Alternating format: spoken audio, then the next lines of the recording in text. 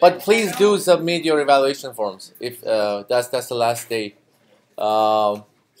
Okay, so today we're gonna we have lots of things to review. I'm just gonna go fast on the some of the theoretical part because we need to focus on two major questions, which are pipelining and caches. So basic, what is it? Is it final comprehensive? It's comprehensive, but you're not gonna get asked to write assembly code for RISC-V. You've already done that in your pre-labs. You're not gonna get asked to write, I don't know, 20 lines of Verilog.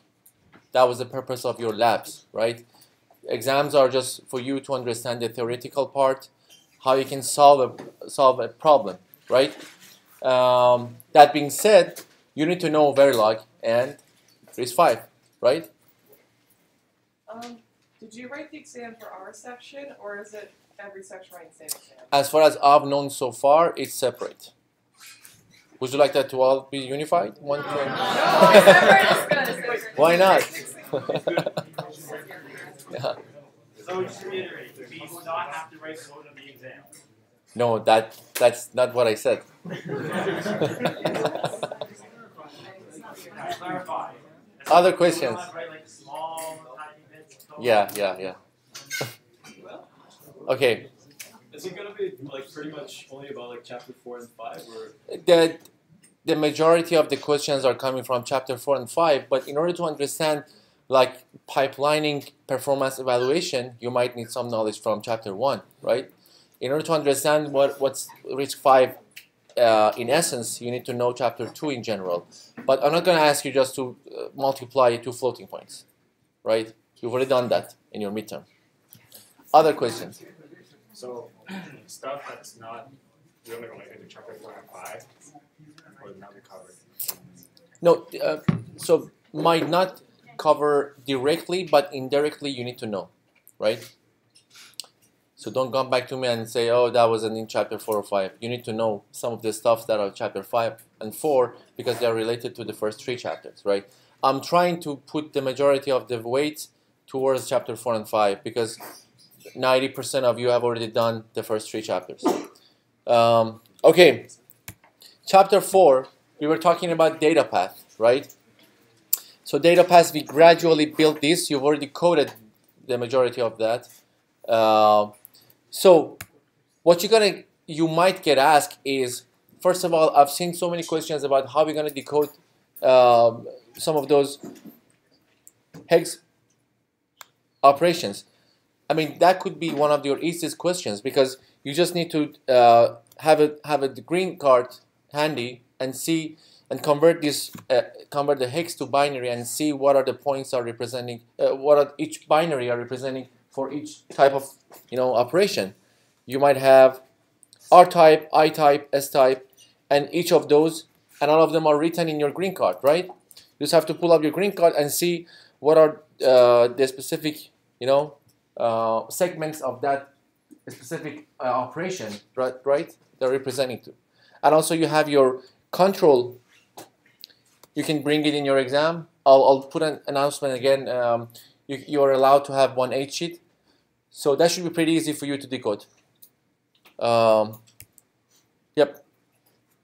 like, okay, it was about the thing that got given. Can we write that? The tables? Yeah, you don't need to memorize this. Yeah. I mean, Obviously. yeah. You need to know how to use this. Okay? Yeah. But when you know how to use it, will it be provided on the exam? You can make it for your own. Green sheet will be provided. Is that on the green sheet? Not all of it. So let me see. So you're going to see all the instructions. All of the instructions are in green sheet. You're going to find their opcode, their func, tree, and then you're going to have this here that separate each of those, right, with the type. You're going to have the name of the registers. You're going to have, yeah. I'm not sure what that is. This is the size, yeah. Okay? So that should be pretty easy. Yep. Can we have it in a bigger format? Because it's really hard to read. It was big? I guess it was big. So, do you mean the green sheet? Yes. I guess it was clear, wasn't it? Because if you zoom, it's clear. No, but I mean, not to this point, but No, the exam was really hard to read. really? Yeah. Okay, I'll make sure to have a look at the printed version. Okay. Yeah, it might be the cause that the printer didn't have a good resolution, perhaps. Okay, I'll have that in mind. All right. So basically, you need to know for each of those type of instructions what sort of data path is getting activated using what control operations, right? So you have R type, you have load branch, and up to the pipeline, it should be pretty just schematic. You just have to know what the process is, how the flow works, right? And do please read the text of the book. Your reference book is very comprehensive. Whatever you're gonna get asked is already there. Spend a few days, 2 days max. Read chapter 4. You can just read it twice, right? Are we like these diagrams? Are we gonna have it given like in the questions? Or? One question could be, I can give you, depending on the instruction, I can ask you to complete one flow given an incomplete flow. That would be one. But again, I don't want you to memorize things. I don't want to understand why we have a control here, why we have that 4 over there, why we need an adder right after PC. You need to understand those. Just read through the slides and the reference book. They are pretty easy. Okay? That leads us to pipelining. So for pipelining, you might get asked about, for instance, a question that we're going to give you an assembly code already of a high-level language, and we're going to ask you just to find the number of stalls, and then by the number of stalls, you can find the number of instruction counts, and then using the number of stalls, you're going to find the some performance evaluation metrics, right? That we're going to see an example today, right? So for pipelining, you remember we had in RISC-V 5 stages. Instruction fetch, which instructions are fetched from memory. ID, we're going to decode the instructions, and then it has the register read on it. We have X, execution, right?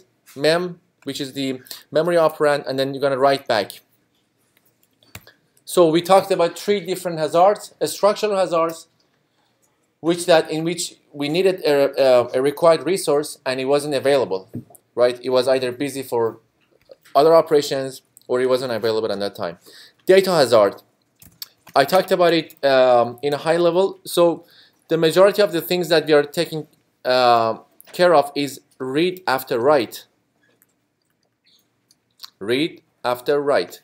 So you read a value, x1, you read this, say it was 20. So you read this at 20. You should have read it, and then this x1 shouldn't have been changed, right? But then, before you read 20, someone else write 25, okay?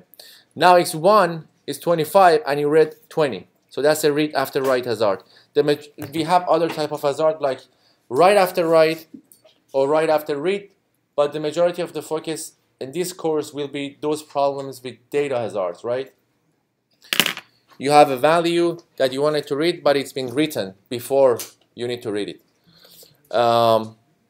Also, for the branches, we're going to have control hazard. So these are the 3 different things that we need to take care of. In general, in a 5-stage pipeline, when you are starting from instruction fetch, ID, X, mem, and write back, right? In the majority of cases, you can get away with instruction fetch unless it's a branch. So if you are writing back some value and the next iteration, so that's this iteration, the next iteration, you're going to get away with that instruction fetch.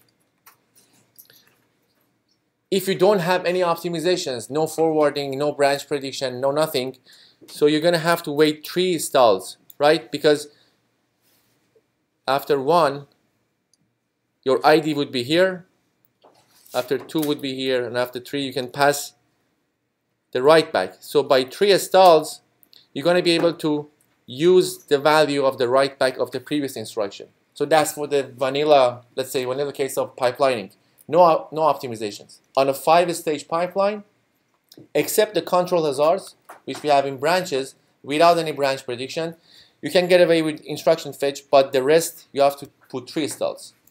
However, when we add forwarding, depending on the instruction, we can add another hardware to forward the intermediate results from execution for all of them, or from mem for load only, to the next cycle. So with that, we're going to reduce our 3 stalls to 1. And for the case of load, you're going to have 1, right? For the case of non-load instructions, for instance, an add and a sub, we might be able to get away with that. But again, there are instances that we can't. We're going to see some examples on this. So in general, because for load, the results will be available after mem, right?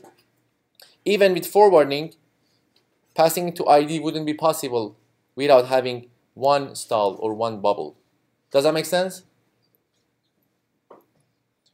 Okay. And then another optimization could be on top of this about branch prediction. Instead of waiting for instruction fetch, right, we can anticipate that in ID stage. So we're going to save 1 stall on that. Or, as we talked about it before, code scheduling, right? We were, without anything, we were loading twice, right? This value to x1, this address to x2, and then we were adding this.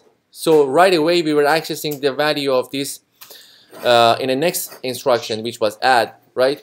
But we thought after rescheduling, why not we load the third one after this, so we have the highest, the furthest, right? We make x2 as further as fast as possible, so we get away with having a stall here.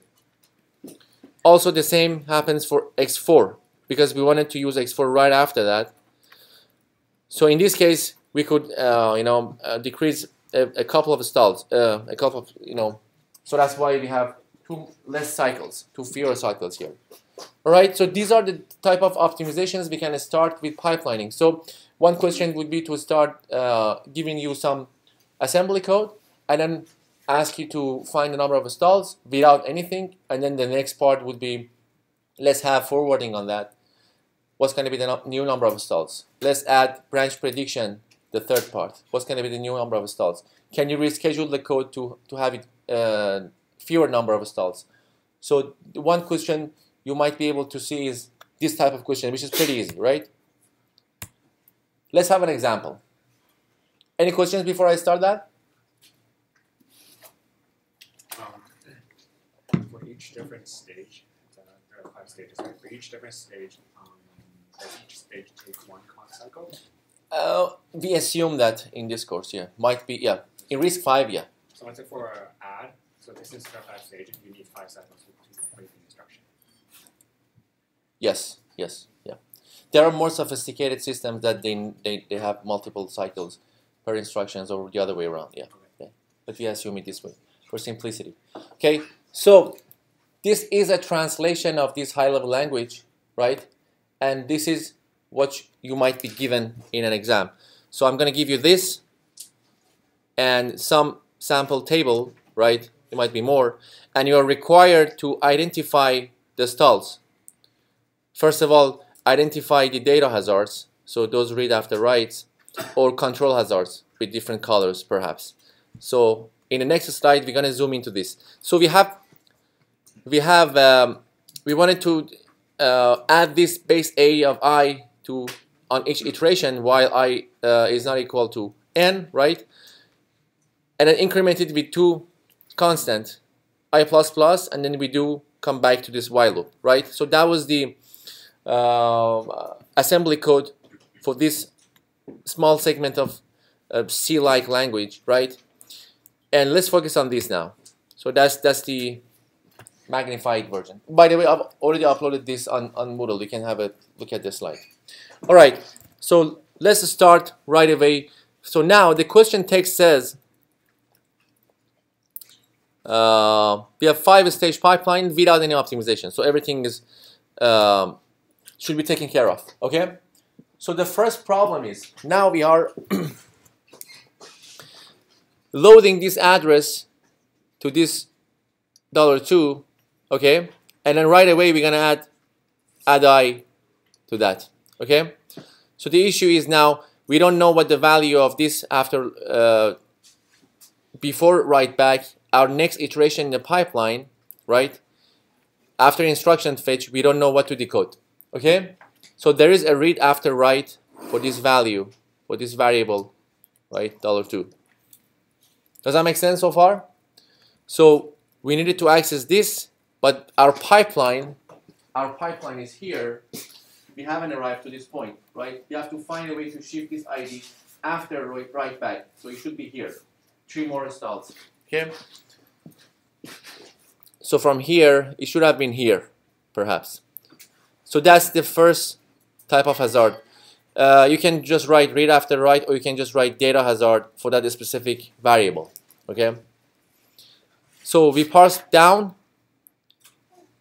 Line 3 is loading the this address of $4 to $3. So everything is fine for that, except the fact that at line 4, just like line 2, we are adding I and increment a constant to that. Okay, the same thing happens for that. So now we're gonna have another read after write for this. Okay, so these are because of these two. So this is so far $2 and $3. Okay, here we go back down. Then we are adding the results of $2 and $3 to $5. Okay? What happens here? The instruction fetch, after we fetch the instruction, when we go to ID, the same cycle, because we don't have any optimizations, we have to read and write at the same cycle, which is not possible. So there is another data hazard for both of them, actually, right? So that's for this. So now we're here. Again, for storing that, do we have any issues? So now we're here. Align store. Why do we have a problem over there? Can anyone explain? Because we just had to write back in the previous line. So there's a read after write hazard because of that. Yeah. For $5. Mm-hmm. And then Okay. Right. So we go back down. In the add I $2, you just have to parse where $2 was last used.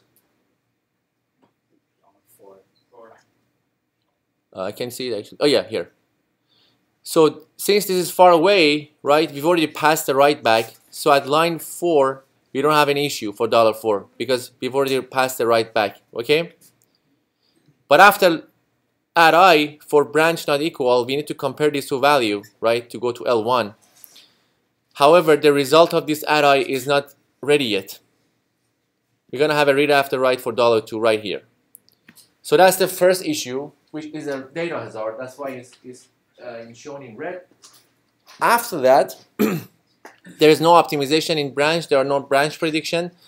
So right away, when we want to fetch the instruction, we don't know where to go. Either we have to come back to L1, or we just have to leave the loop and then do the rest of the operation, right? So right after instruction fetch, we're gonna have a control hazard.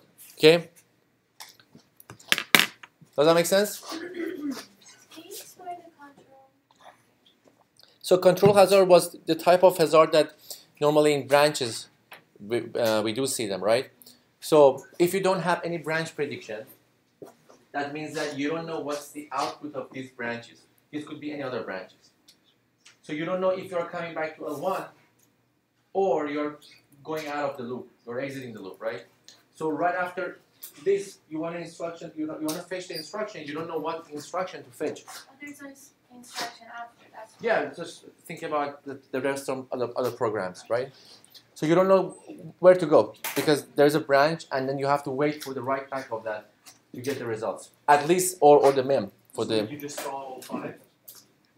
Would you just stall 5 after for that control hazard? Why 5? Just to let it all process through. So, for that, for branches, if you recall, you would have at earliest, right? Because you needed at instruction fetch, 3 would be enough again, without any optimization. We have other parts that we add some optimizations that your branch predictor anticipate the branch at ID, so you get away with one of those, and then you might add other things that can reduce the instruction. Okay, so for now, you identified all those hazards. Now there is another point that you need to put the stalls, right, or nopes. You might also be given such table with more numbers, right? These are the cycles, cycle 1 up to, I don't know, 30, 40. And these are your assembly code again. These 3, can anyone mention why we have all these 3 right at the beginning? Because there's a branch. Yes. So assume that you're coming from this, going back up. Since you don't know, you're going to go to L1 or you're going to leave and then do the rest of the code. Right away, you have to put 3 branches before instruction fetch, right? Before IF. And then for the rest of the cases that you had data hazard, right? For this, all of them, you had to wait from the write back to use it at the ID stage. So that's why after if you need to put 3 stalls because 1 stall. So just think about it here. So 1 stall will put ID there. The other one would put it here. The third one will put it after the write back, right? So at this point you can use it. That's why 3 stalls needed. So going back here on the second line, putting 3 stalls will make this write back to make it available for the ID. Does that make sense? Yep. Can you explain why we use 3 space? So for branch, do you wait for mem to get the information? Yeah. And then that's why we use 3 spaces. We want to make sure we get the mem. Yeah. And since the branch doesn't have any optimizations, you need to issue it before IF. If we had branch prediction, we might be able to get away to ID. Okay. But now this is just a no optimization case. All right. For the other cases that you identified in the previous slide, you're gonna add this, right? 3 stalls, and then what you need to report is the number of stalls. So 3 stalls for the branch in blue, and those 3 for the add I, and then the rest. Okay. So these are the number of stalls in a 5-stage pipeline that you needed to identify and add. So by adding these stalls, you just have to sum them up. Okay. How many stalls did you add? 6? 6 of 3, right? Right? Yes, 6 times 3. So you have 18. Okay? How many instructions we have? Let me know the instruction count. 8 Why? on the side. Why 8?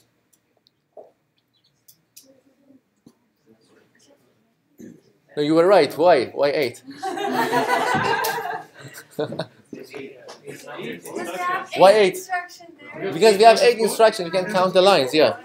It's 1, 2, 3 up to 8. Yeah, it's 8 instructions. Right? Yeah. So going back to performance evaluation, you had 8 instructions.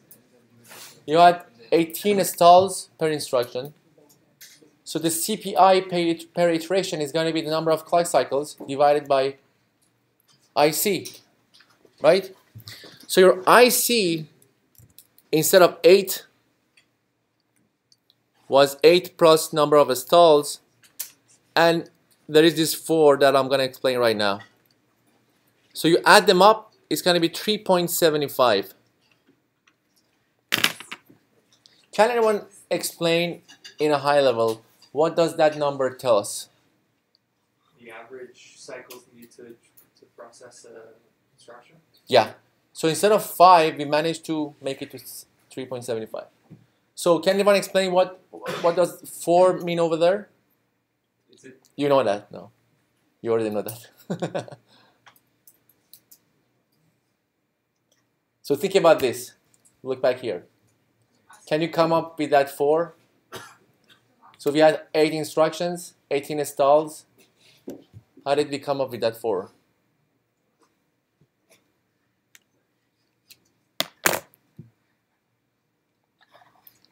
initial 4? Initial 4. No.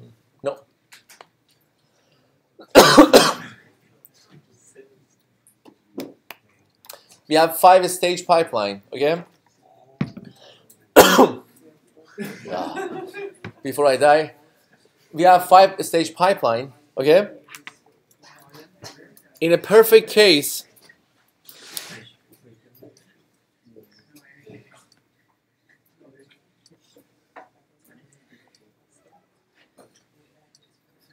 okay, you have now what? 1 instruction, 2 instruction, 3, 4, and 5. Okay, let me know. I have 5-stage pipeline. I have 5 instructions. What's going to be the number of overall cycles that it takes to complete this pipeline? How do I count it now? Nope. Why 10? So number of cycles is the number we get in the pipeline. So total number of cycles are what? Number of columns, right? 1, 2, 3, 4, 5, 6, 7, 8, 9. Why 9?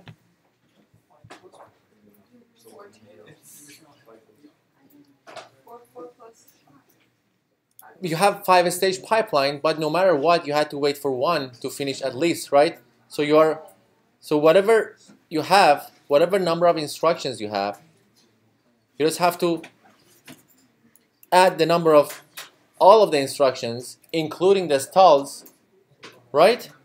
And plus that to 4, because that 4 is the closing the windows for the pipeline. This 4. Right? So this case, I don't have any stalls. So my overall number of instructions would be 1, 2, 3, 4, 5 plus 4, 9.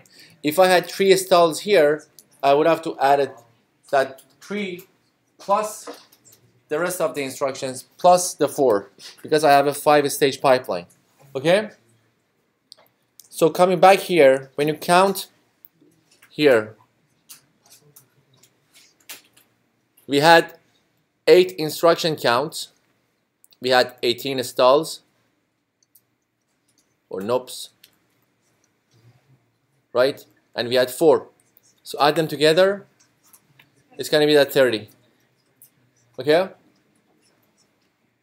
Is this process always the same, like no matter what your instructions actually are, like whether it's low or store? As long as your pipelining stages are fixed, yeah. Yeah, as long as you have 5-stage pipeline. So if you want to make that generalize, yeah, you need to add the stage of the pipeline. I believe one of the sample questions had that question in the course. Okay, so everyone got the idea why we have 4 here? So the total number of clock cycles are going to be your number of instructions, number of stalls, plus 4, divided by number of instructions. So for instructions that don't actually have 5 stages, such as code and store, do we just assume that it takes 5 stages? Your pipeline nevertheless is a 5-stage pipeline. Yeah. Unless you change the architecture, right? You might have a 14-stage pipeline. Okay, and your throughput, you are given the clock cycle of the CPU somewhere in the question. Yeah, 2 nanosecond, right? So by that, you should be able to compute the throughput, which is the clock cycle divided by your CPI. And since you've been asked to write it in MIPS, it's 10 to the raise of 6, right? So it's going to be 133. Okay?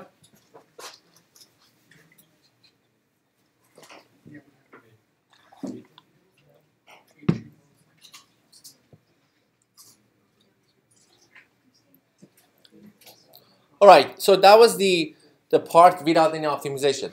So you might be asked to, consider a pipeline that has other optimizations. You just have to read the text of the question. So on the case, any concerns? No. All right, so let's have a look at part B. So in part B, we have the following optimizations. We can read and write at the same cycle in register file, right? Read at the first half of the cycle and then write on the second half. We have forwarding path, so we can, depending on the type of instruction, we can forward either from X or from mem. And then program counter calculation for branches. So our branches are more sophisticated now. Instead of IF, we can forward the results and anticipate them at ID. Okay? So now, having that in mind, let's come up with the new type of hazards. Okay? So the first one, can anyone describe what that is?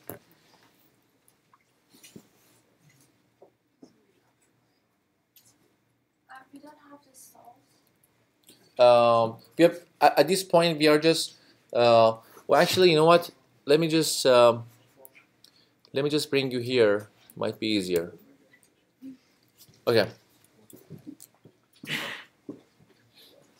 So let's start from this.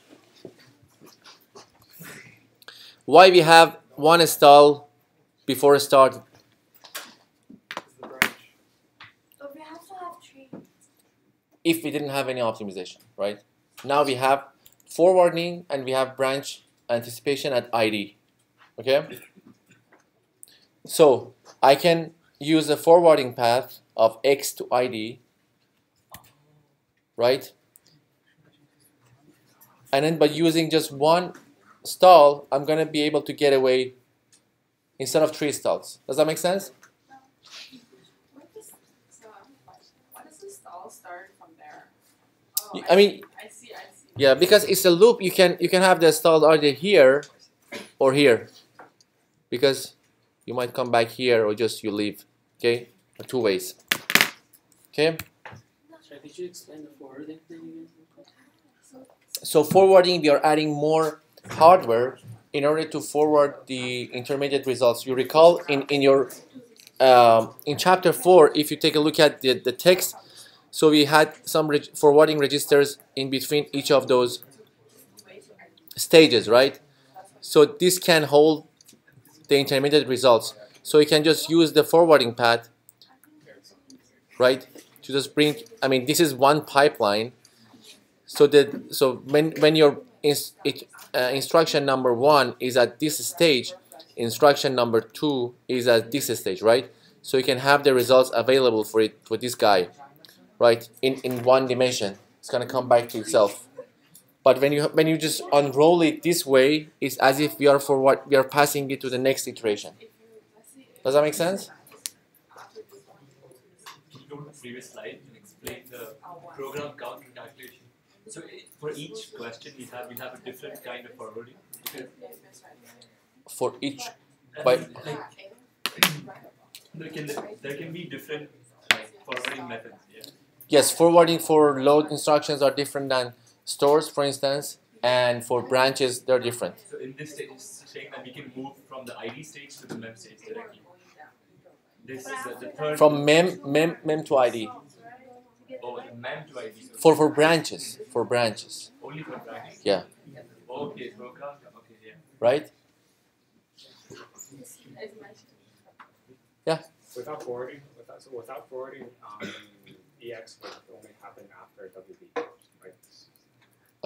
For which instruction? Add I? For the add-I. Yeah, you need 3 stalls here. You see? You need 3 stalls. Oh yeah, I do. Yeah? Got it? Yeah, yeah. For the default environment, should we assume that there's without forwarding, right? Yes. Guys, please read the text of the question. Everything is, if there are no optimizations, you just have to just go with the default version. You cannot issue instructions after instruction fetch for branches before IF. Is it version RISC-V? Like the default version RISC-V is without forwarding. So it is with No, so depending on the realization of that instruction set architecture, that pipeline might support this type of optimizations. Some companies just start a default, but it doesn't make sense because it's going to take a long time to complete the pipeline, right? They might want to optimize it to the max. Yeah. Okay. So with these optimizations, now we can anticipate at ID for the branches. We have forwarding path. So for the forwarding, let's come back here. By adding only 1 stall, because this was a load instruction, right? This was a load instruction. At earliest, we can have the results forwarded from mem to the next S. So instead of 3 stalls, I need only 1 stall now. Okay? You use a forwarding path, you still need 1 stall with that. Okay? For the next one, again, for this load, that's the same, mem to X, right? You just have to mention what forwarding path you use. It's a mem to X forwarding, okay? For the rest of the instructions that are not load, right, for like add and store, you are able to forward from X. That's why, in this case, for X to X, right, you just forward it without any installs, okay? Here.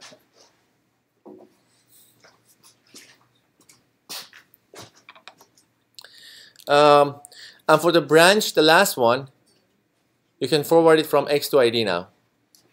That's the new branch, the optimized branch that was mentioned in the question. Everyone got the idea why we could reduce these 3s to 1s?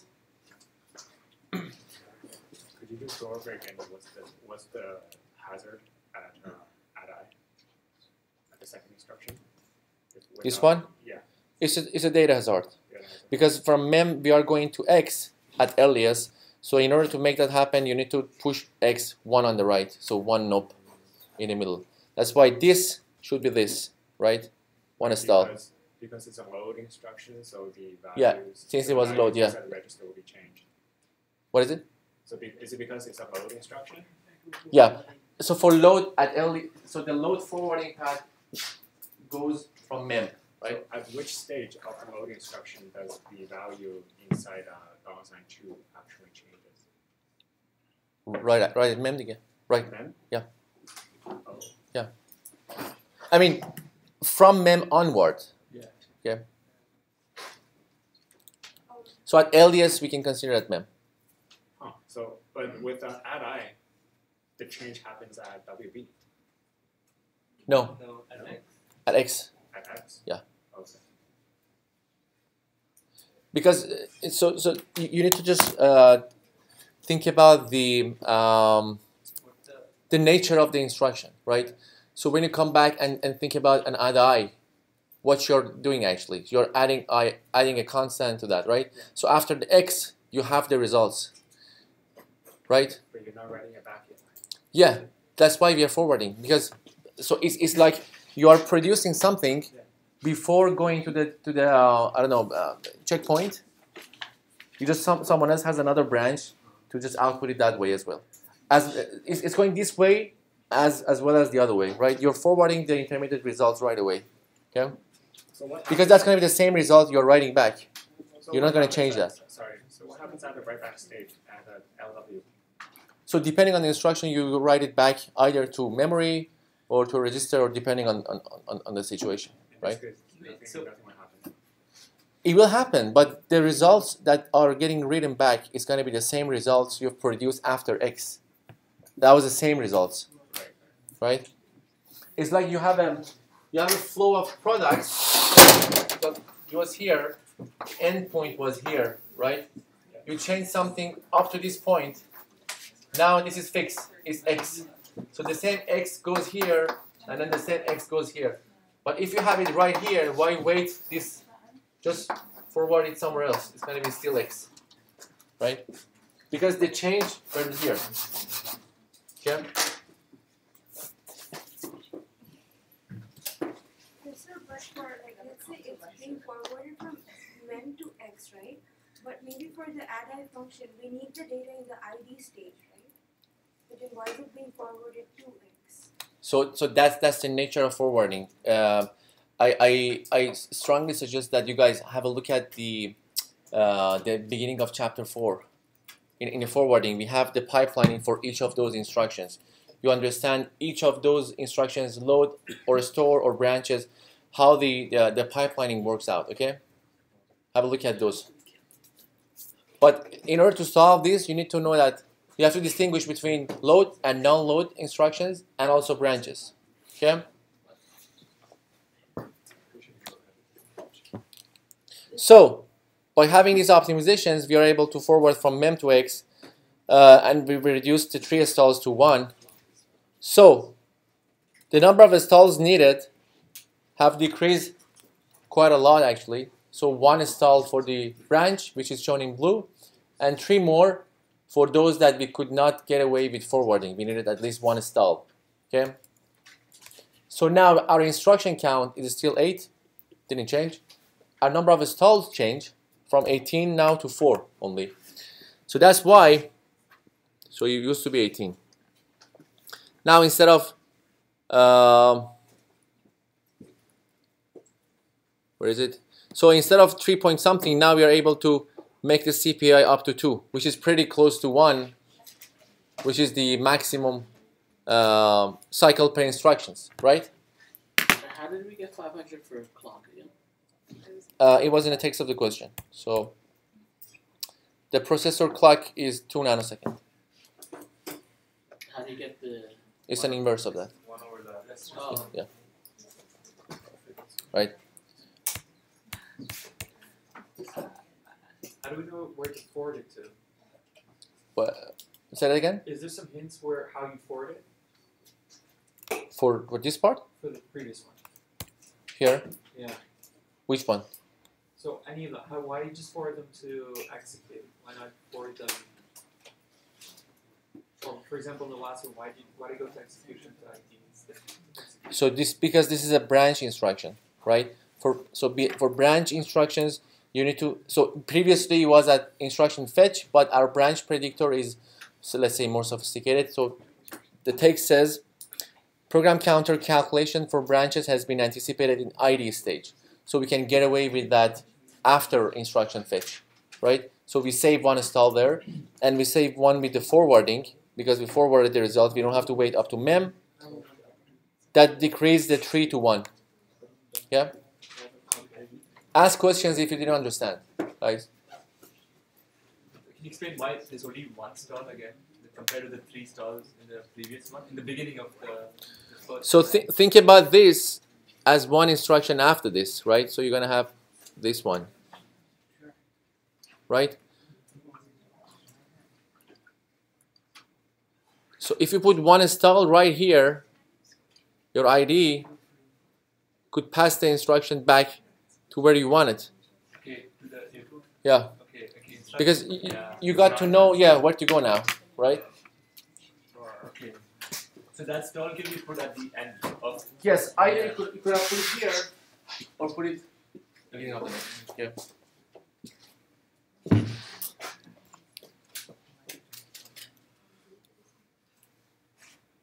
Okay, so now let's add another optimization on that. Part 3. Beside the previous optimization, we assume to introduce a static branch prediction, right? So there is a branch prediction that always does the following.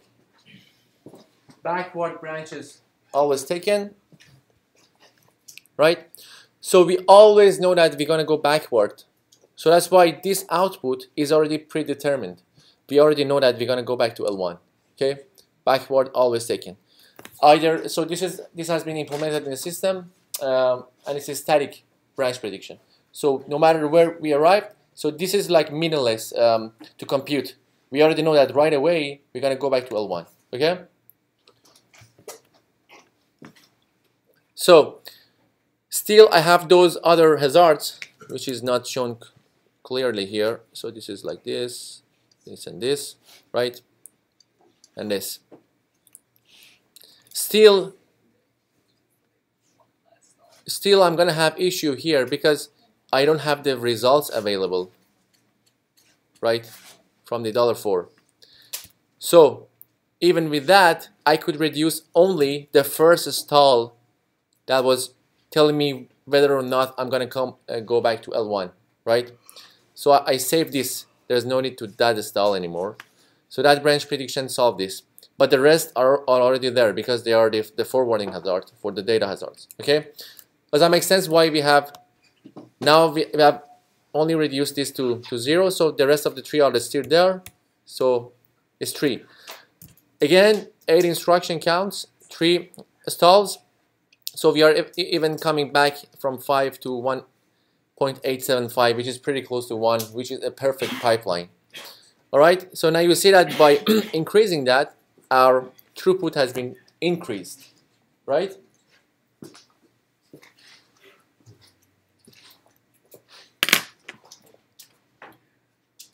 Okay.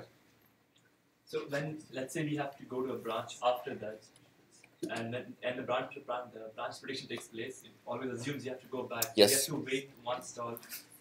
Or no, you don't have to wait anymore then, because as soon as you instruction fetch this, you assume that because it's a static branch prediction. Static branch prediction for backward branches, branch always taken. If you had to go like down, if you not had to go up. Okay, so like branch not taken. Yeah, so there will be a stall.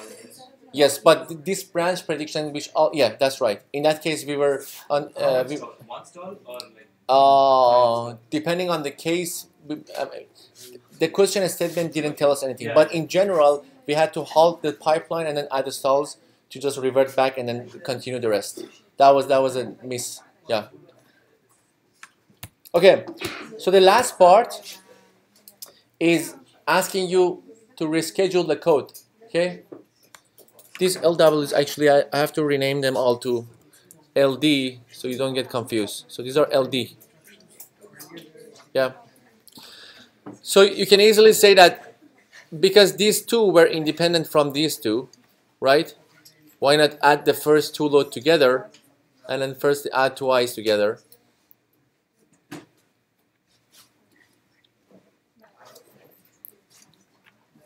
There is also a branch delay slot that it's going to help you to delay the branch.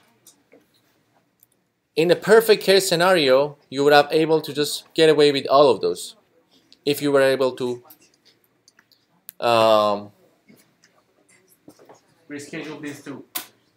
The text of the question will tell you whether or not we have a branch delay slot or not. Okay, so we can delay the branch. In that case, we are able to resolve all of them. Yeah. So we are using the forwarding path. Since we have rescheduled the code, this is also fine. We know we're going to come back there, so there is no issue on the branch as well. So there are no stalls. 8 instructions, no stalls. So you're going to have an ideal CPI of 1. Yeah. And out of your 500 clock cycle, you have used all of those. That's why you have 100% utilization of your throughput. It's 500 again. Tier 4, the third step. Yeah. It's always +4 there. Yeah. Right. And won't that change the CPI? No. It just became more than 1. Let me see.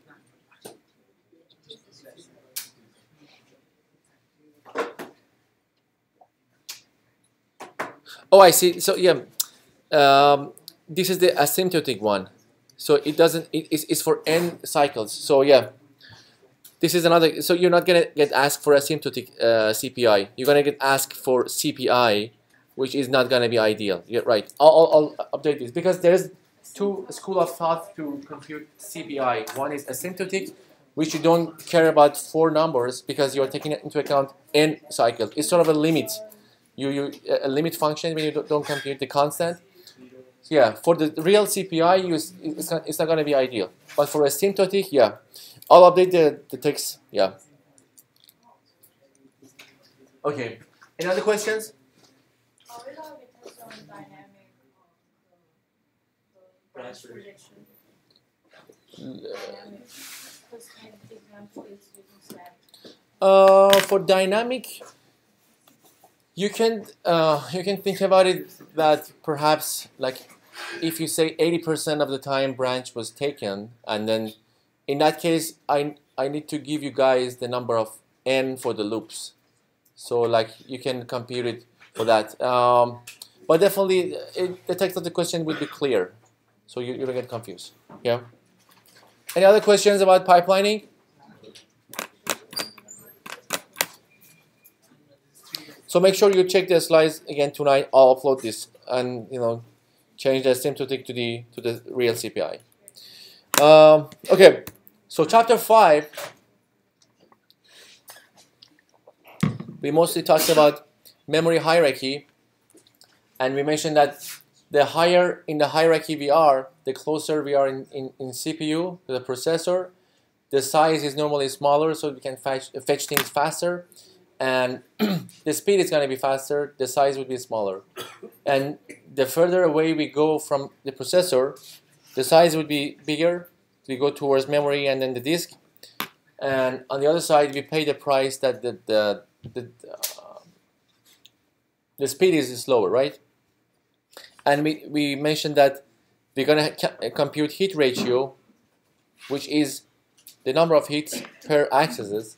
So whatever we wanted to access, we could find it either here, which was a hit. If we didn't find it, we go one level lower, either from L1 to L2 or from L1 to memory, depending on the type of the cache. And then there was a hiss. There's going to be a miss, right? So misses, and we're going to have a miss ratio, which is the number of misses per accesses. Okay. So in this chapter, we talked about 3 different architecture of caches: direct map and so let me just give you here. I'll go back to this. Direct map, set associative, and fully associative, which is a full set associative. So these two are on both extreme side of the architecture of the caches. For direct map, for each of those tag blocks, you have only one place to look for or map for. That's why it's a direct map. Okay. On the other side, for a fully associative, you have all of the available blocks to play around and put randomly. So normally this decreases the cache miss rate. At the same time, it's going to increase the hardware needed to process that, because for each of those you need to have comparators at all of those blocks. Okay. While for the direct map, you need only one comparator because you know where to look for. It's either there or not. That's why the miss rate is going to be higher, because you have fewer amount of spot to place your data, right, based on their tag. But the hardware would be easier to realize. On the other side, normally the miss rate is going to be lower, but the hardware would be more sophisticated. Somewhere in the middle of this trade-off, you're going to have set associative. Depending on the number of sets, you have different type of comparators. So we're going to have a discussion about this today. So first of all, for direct map, as I mentioned, we map only one choice. In order to find the place to map, so we just have to have a mod of block address mod number of blocks. Okay, a number of blocks is a power of 2. So that's why here we have 8 blocks. So every 8, we're going to come back and map them on top of each other. So that's why in this case, given the 8 and this amount of memory addresses, which is 5, we're gonna check for either the least significant bits, and the number of this significant bits is going to determine what block am I referring to. Okay, so always we're going to have, for instance, this one, which is 0001, is going to be mapped to block 1. Also, 81 after is going to map to this one again. Another 8 is going to map to this. Right? All of them are going to map to this gray block. How are we going to distinguish these four? Using their tags. In this case, the first two were the tag number. So we were talking about this as an example. So by the number of tag, we can understand which of those blocks we can go for, and number of blocks is a power of 2 of the size of the assigned bit. So for direct map, we have only tag and data, okay? And these are the indexes we have. So say on a one-word block in initialized state, all of those valid bits are none. When there is something there, we're gonna set it to yes or +1 or the other class, okay? So this is the address. Assume it's a 5-bit address. So the first 3 refers to the index on the least significant bits, and then the most significant bits 10 refers to what? Yeah. So previously it was nothing here, right? It was none. So we wanted to access this address, so nothing was there. That's why it was a miss. So actually it was a miss. So now I have to come back down to one level lower. Assume I had L1 cache only and one level lower was memory. That's why I have to fetch the results of mem of this address that I was looking for and bring it back up. Okay, that's why it's a miss. The cache block was this. Okay, and then I set this from N to Y. Question? I was just gonna ask what V was. It's the validity bit. It's a valid bit. You either have a valid bit or not, right? By default, when you initialize, it's gonna be all non-valid. Wait, so because the memory wasn't found in cache, it sets the valid, puts it in cache to be reused again. Yeah, and that's why it's a miss, because we were hoping to find it in the cache, but we missed it. You have to go back down from memory, fetch it back, bring it up, and put it in the cache. Yeah, you have to pay the price for that, and that's the miss penalty that we're going to talk about later. So yeah. Does that mean there's a hold until it, or does it just go directly from memory and then back in the cache? It's sort of a hold. We are increasing the latency, so we are paying a penalty actually. So it's a time. The time will increase. The number of cycles we have to miss, yeah, it's going to be increased. Rick, I'm saying, what's the pipeline look like for this? Does it fetch from memory to cache and then from cache up, or does it just fetch directly from memory? No, it's always through the hierarchy up. Okay. Yeah. So assume that memory could be L2. L2 was bringing back up to L1, and then you would access L1 always. Yeah. What happens if there's another memory address ended with 110, but it's different address? So it's still you're gonna have a miss because you were hoping to get another one with a different tag, but you haven't. Yeah. And then you write it back. Yeah, you write it on top of that. Yeah, that's right. Yeah. Good question. Okay, so now the rest of those 7s are already non-initialized. So again, we're gonna have another miss by this incoming address, which is referring to 0.010, which is this index with this tag.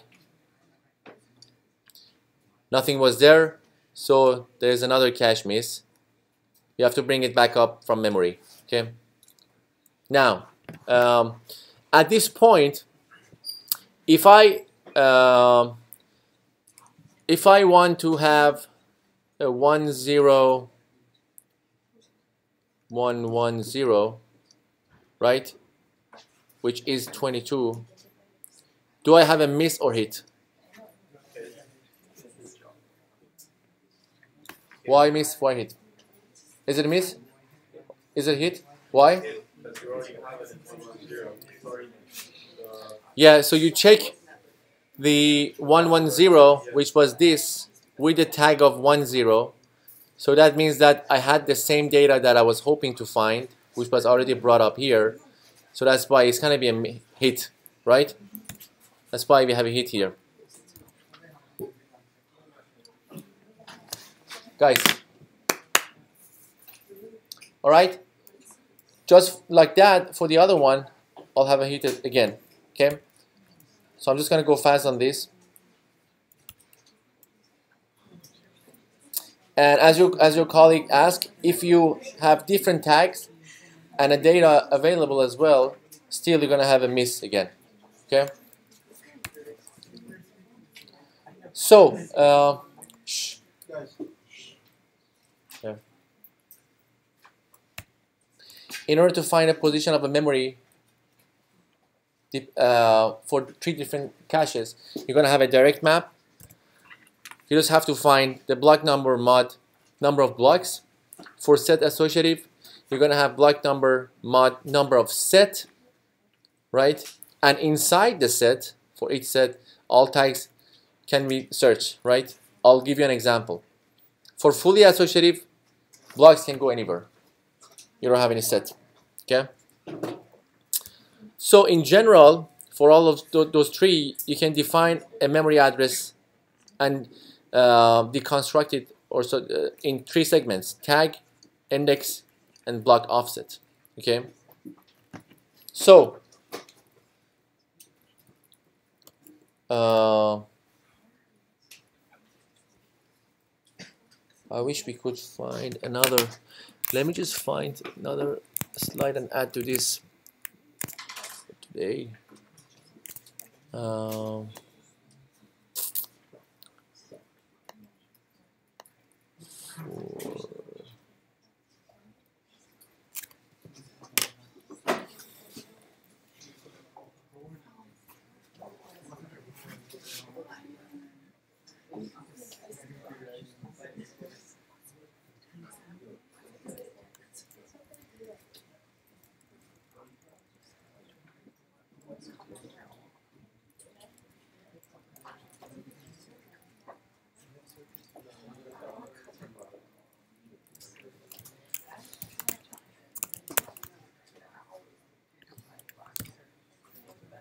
Okay, so this is a comparison of all these 3. So when you have a direct map, so assuming you have 8 entries, right, 8 blocks, in a direct map, you just have to distinguish them between tags and data, because you have, for each of those tags, you have only one place to put your data. That's why it's called one-way set associative. It's, if you think about the way we call these names, is each set has only one way to map, right? One-way set associative. If you have n-way set associative, is telling you that for each of those sets, you have how many ways, right, to the power of 2 to map those entries. So when we have two-way set associative, is for each of those sets, which are 4 now, we have 2 way to place them. Okay, 2-way set associative. If we have 4-way set associative, for each of those sets, we have 4 ways, right, to block the data. All of them are the same, but the way we define it are different. For 8-way set associative, which is a fully associative, we don't have any blocks. I mean, we have blocks, it's only 1, so we don't care about it. It's not a parameter anymore. So you have 8-way sets, so any of those sets, right? Does that make sense? So the tag, in the previous question, you meant the tag was 2 bits. That means for direct map, on that specific question. So, like, how many bits do we allocate to tag? I'll have another example right away. Yeah. So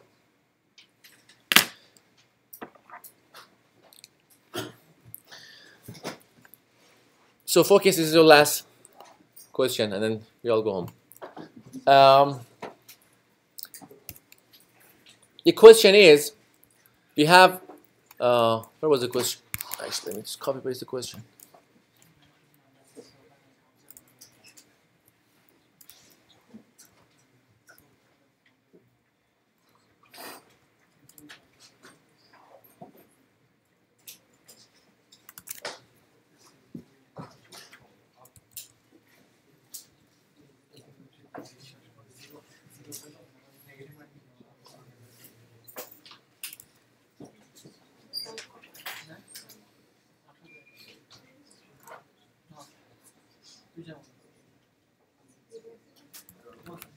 Let me read the question because I forgot what it was.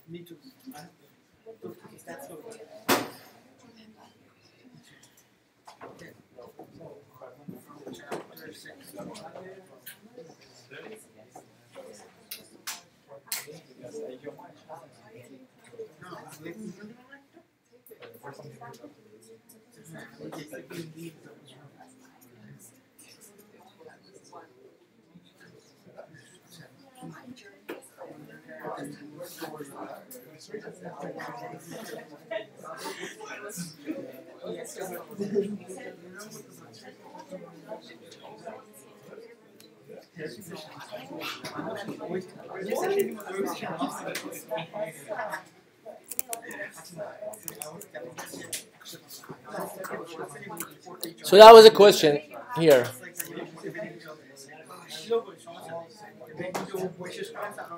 So, guys, 10 more minutes, focus. So the question is, we have a cache of 496 blocks, 4096 blocks, a 4-word block size. So each block size contains of 4 words and a 64-bit address. Find the total number of sets and total number of tags. Okay, let me just copy this to have it here.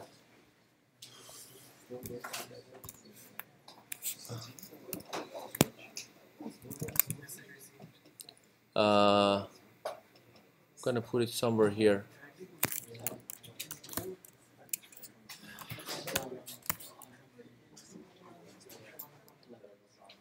So I put it in the title, so at least you have it. Okay. So we have 4096 blocks, a 4-word block size, and 64-bit address. Okay. So since we have 4-word size, first of all, each of those 4 words are 8, right? Each of those are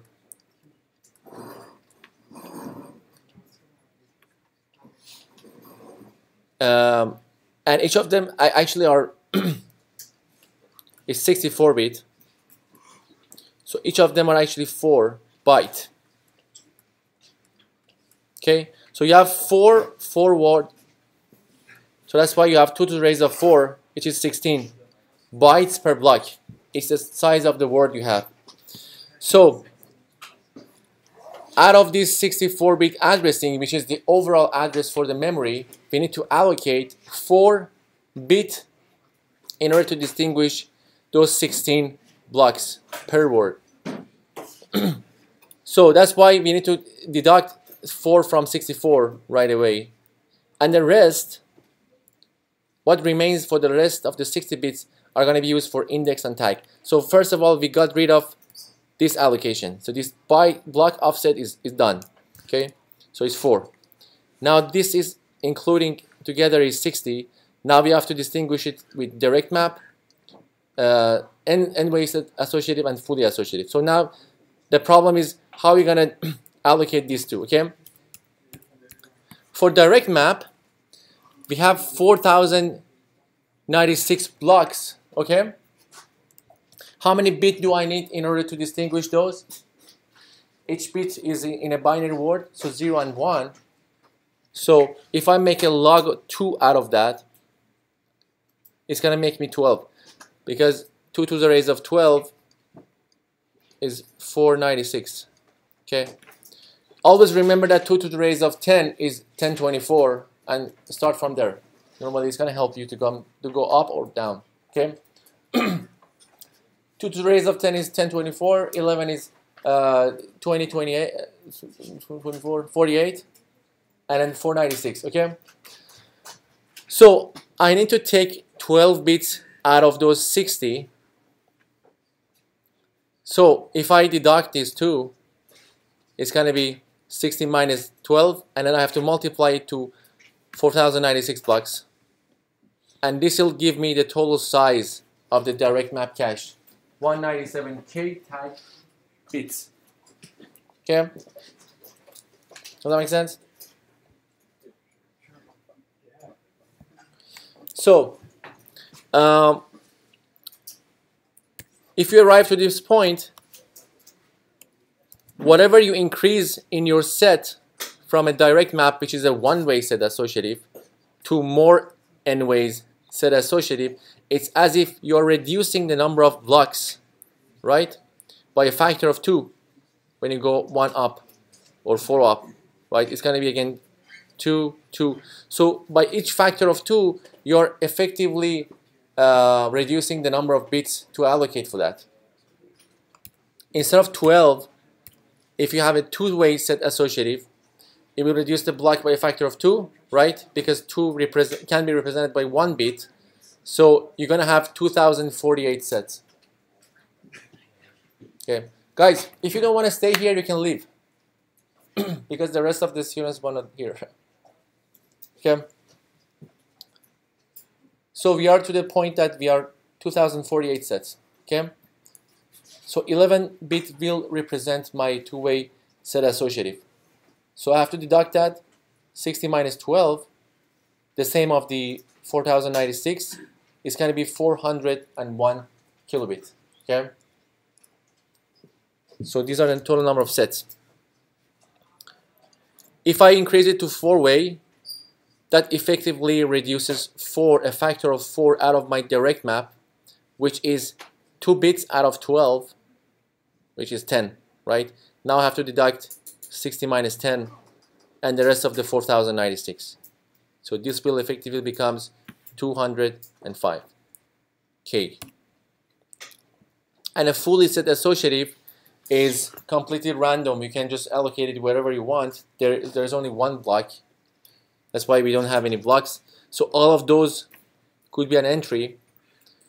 And the total of tag remaining from 64 was 60, right? Because we allocate 4 of them because of the word size. And then it's going to be leading to 246K tag bits. Okay? So that's one of the questions you're going to get asked. The other one, which is the final one, is when you have multi-level cache. You have L1 cache and you have an L2 cache or perhaps an L3, then your memory. Okay, how are you going to compute the penalty and misses? Okay, for instance, I've already covered this in the course, so I'm just going to go fast here. So you've given a CPI of 1 and a clock rate. The miss rate was 2% and you only have L1. So 98% you had hit, 2% you had miss. Okay, when you miss, you don't have any L2. You have to go to memory.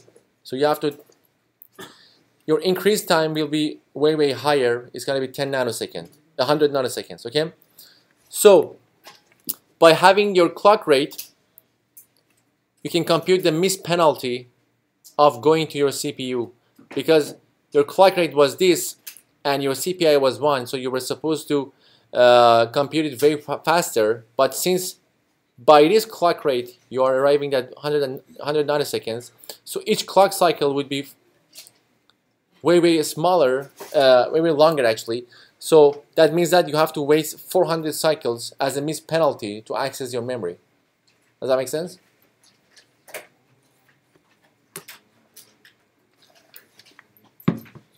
So for 2% of the instructions, you have to pay a big price whenever you miss. So adding that to your ideal CPI, it's going to be your base CPI for that 98%, plus the mem stall per instructions for that 2%, which is 8. So overall, having one level of cache and 2% cache miss rate, your CPI will expand from 1 to 9. Okay. So now, let's see if we add another level to the cache as L2 with its own set of miss rate, what's going to happen to the equation. Okay. Now we add L2. The access time of L2 is worse than L1, but much better than MEM, right? So it's somewhere in the middle. So L1 was way faster, L2 is sort of in the middle, and then MEM. So it's 5 nanoseconds. You see, previously it was 100 nanoseconds, so 20 times faster. And the global miss rate to main memory of L2 is 0.5%. So what does this tell you? The cases that L1 misses and L2 misses and you go to MEM is overall 0.5%. So that's a global miss. Okay. Still, we don't know the local miss. We can compute it. I'll let you know in next slide. But with that, for each of the global misses, you have to pay a penalty for L2, right? So now we have to consider two cases: L2 hit or L2 miss. L2 hit is L1 miss and L2 hit, and L2 miss is both of them are missing, right? So for the case of hit, you have to only have to miss penalty of 5 nanosecond by that CPU frequency you had, which is going to be 20 cycle. Now you see that previously it was 400 cycle. Now L2 has 20 cycles. So the penalty you have to pay is this amount of cycles in general. So the new CPI, which was previously, this one was 400, now is 1 plus 2% of this value, plus the cases that L2 also misses, right? So you're going to have 3.4. Okay? There is another alternative method to compute that. I placed it here. You can have a look at it at home. And finally, the global miss rate for the last level cache is the miss rate of L1 multiply miss rate of L2, right? You had the global miss rate already. You divide it by miss rate of L1. So L2 was locally 25% having had the miss rate. Okay? So don't get confused with this global and local. Alright guys. So see you in the final. Okay? Do you have a final sample? What is it? Yeah, final sample. Final sample? Yeah, sample time, sorry.